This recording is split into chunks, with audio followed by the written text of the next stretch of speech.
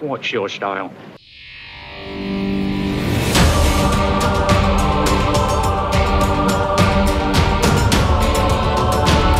Hi, I'm Christophe Clugston. I've been doing combat science for a long time.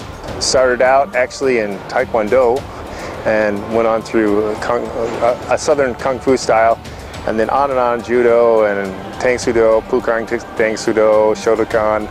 But my real beginnings, when I really started to flourish, is when I was learning combat Jeet Kune Do or JKD, which is very different than what you see other people doing in JKD, which is pretty pattern driven and stuff like that. Well, the guy taught me, Mike Sandlin, in St. Louis, United States, was a street fighter, and he'd fought about 300 times. So his method, instruction was way different.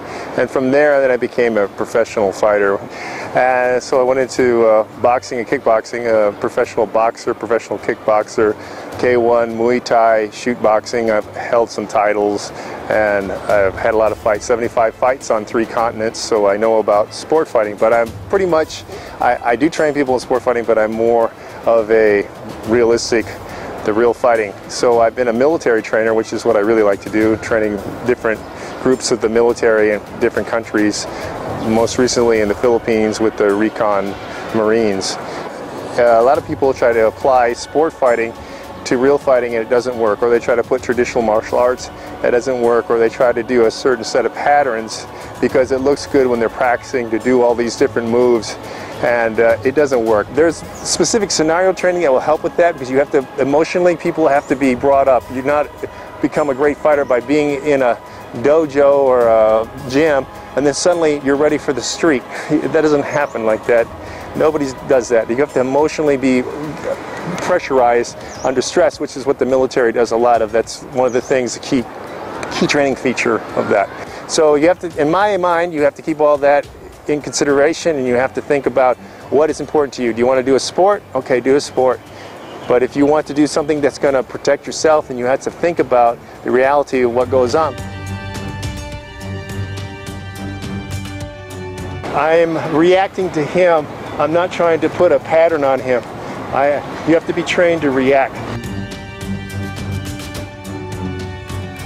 I go towards the things that work. So I'm not a style, I'm a system. A system has underlying precepts and concepts that are used throughout. So there's different things that I do that you'll see in everything. There's physics that underlies all sorts of fighting. I figured all those things out years ago, and it's what kind of propelled me ahead in the self-defense industry back in the 90s. That's why I became the big name for a certain company in the United States and California, and then led to Black Belt magazine interviews and other Karate International, other big magazines. Worldwide, the biggest weapon to kill people with are blades.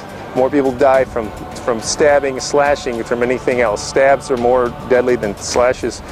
And then if you get into being hit, in the United States, a stick, it's the baseball bat. More people are killed with baseball bats than any other weapon. So you need to learn how to deal with those things. If you're not incorporating that, if you're only sport fighting and you're doing long involved grappling moves that leave you exposed to someone else, or that put you on the ground where a mob can just literally stomp you to death, you have to rethink your training, because you're training for real combat science. That's why I say martial arts, real martial arts now has to incorporate sticks and knives. In my systems approach, everything that I do intersects with the other things, is what I'm saying. So that you have apps and you have systems, and then there's mega systems. When you've been training for a few years, you can combine some systems and it's a synergistic effect, like a 1 + 1 = 3.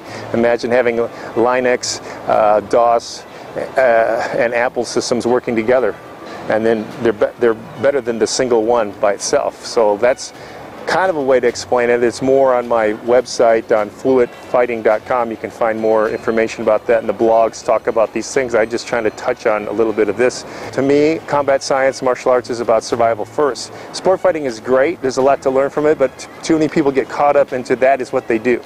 I know it's easy to become a fanboy of different sport fighting. Don't get caught up in thinking that the sport applies to reality, because reality existed before the sport. Sport did not happen before the reality.